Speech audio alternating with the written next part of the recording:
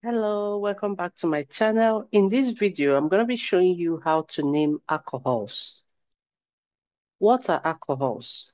In chemistry, an alcohol is any molecule with a hydroxyl group, that is, an OH group attached to a carbon atom. So for alcohols, the first thing you do is find the longest continuous chain that contains the OH bond.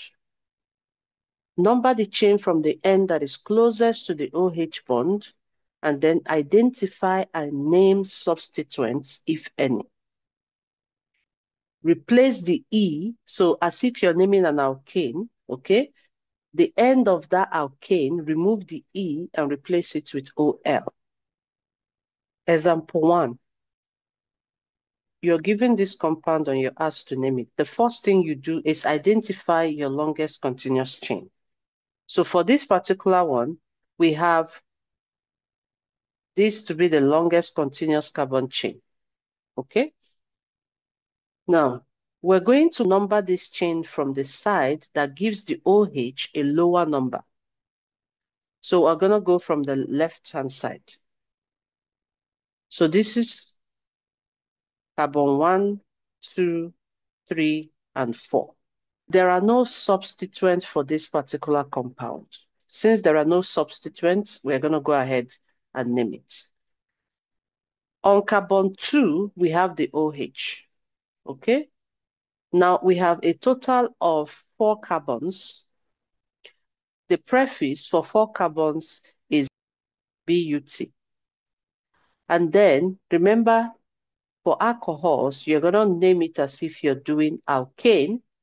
So that would be butane. But then you're going to remove this E and replace it with OL. But before that, we must mention the position of that OL, because this OH can be on any of these carbons. Mentioning the position is very important. So this is going to be butane 2. Since the OH is on carbon 2, so you're going to say butane 2 and then all. That is the suffix for alcohols, and that's the name, butane 2 all.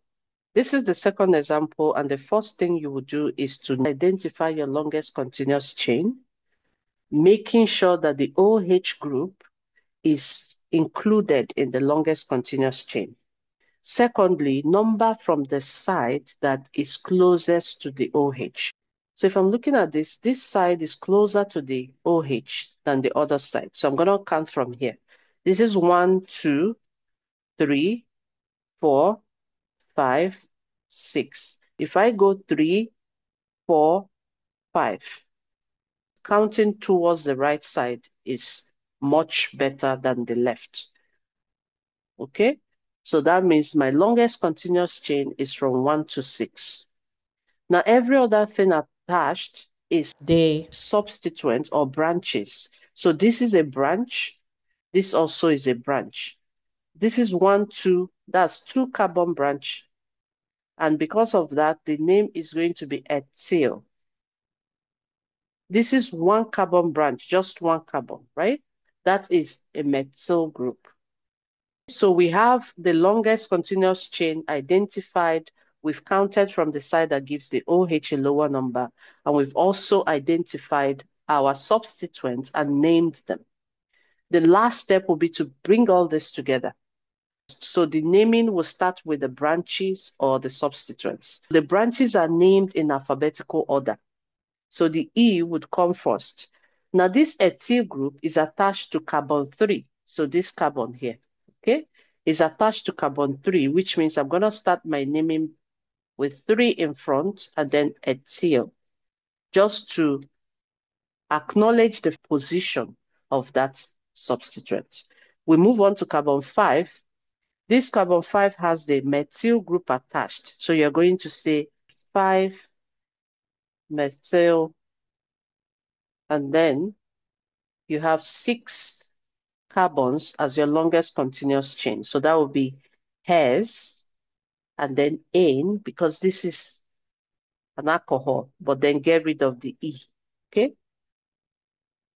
So it's as if you're naming an alkane, you get rid of the E, and now the position of the OH, carbon 2. And the OH itself, the surface is OL. So the name of this compound will be 3-ethyl 5-methyl hexane 2-ol. Now for this example, we have multiple OH attached. So what you would do is, again, identify your longest continuous chain that includes all the OHs, and then count from the side that gives all of them the lowest numbers possible. So if we start from here, this is going to be 1, this is 2, 3, 4, 5, then 6. Now I'm going to count from the other side and see if that's better, okay? This is 1, 2, 3, this will be 4, 5, and that's 6. Now, if we're counting from the right-hand side, it's going to give me a 3, 4, 5 as the position of the OHs.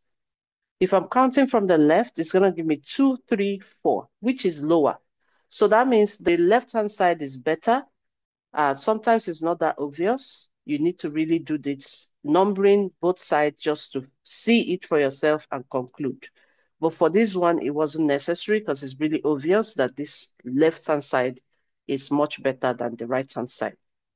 So we have our longest continuous chain to be Hes. 6 carbons, that's Hes.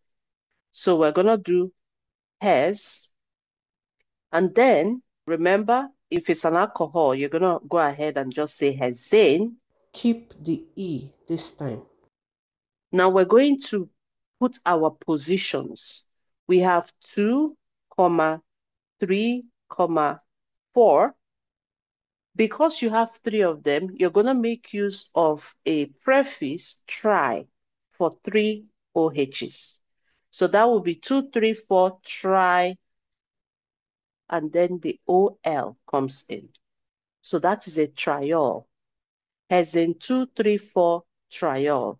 If you have just 2, it's going to be diol. So that is it. Thank you so much for watching, and don't forget to subscribe to my channel if you found this video helpful. Like, comments. Bye, and see you in my next video.